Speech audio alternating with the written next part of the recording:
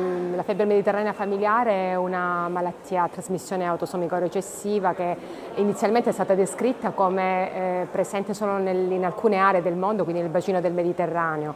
E questi sono già due capisaldi che sono un po' stati cambiati nel corso di questi ultimi quasi 30 anni, da quando nel 1997 è stato ritrovato il gene responsabile della febbre mediterranea familiare.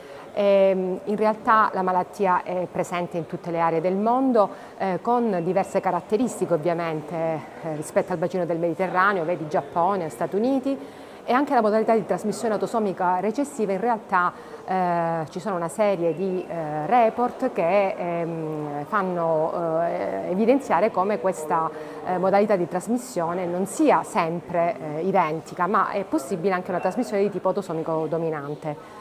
Questo rende ovviamente molto più difficoltosa la diagnosi, specie nelle aree dove questa malattia non è così frequente come appunto il bacino del Mediterraneo. Quindi la consapevolezza di tutte queste variabili fa la differenza nel poter fare tempestivamente la diagnosi e quindi avviare il trattamento. Da quando nel 1972 è stato introdotto il trattamento con colchicina in questa malattia, ad oggi molte cose sono cambiate, nel senso che c'è stato l'avvento dei farmaci biologici per tutte quelle forme gravi e resistenti di febbri mediterranee familiari che potevano essere a rischio di sviluppare l'amiloidosi, che è la complicanza più temuta. Grazie all'avvento di queste nuove terapie tutto questo è veramente ridotto al limite e possiamo dire che la prognosi di questi pazienti oggi è praticamente sovrapponibile a quella della popolazione in generale sana, grazie a queste nuove terapie.